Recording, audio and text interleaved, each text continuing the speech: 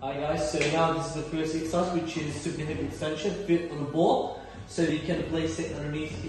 When the balls are closer to your hip, it's easier. When it's further, it's harder. So place it where you like it. Alright, keep your arms out to the side, straight, and like a T letter. So now you're gonna draw your belly button in tight.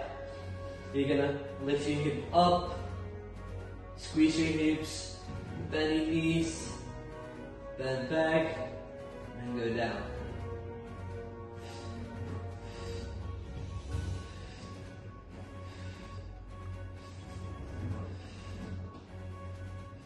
You're gonna bring your knees 90 degrees, arms to the side, T letter. So make sure your shoulders all the time stays on the ground as you go to the side. And as you go to the side, make sure you're breathing out. You breathe in back to the middle, and then you breathe out to the side.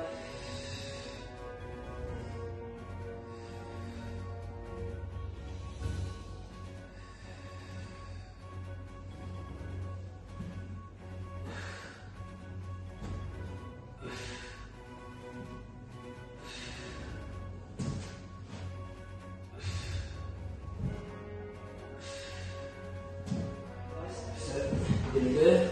You're gonna have the ball. You're gonna go up, squeeze your shoulder blades together, hold 3 seconds, come down slow.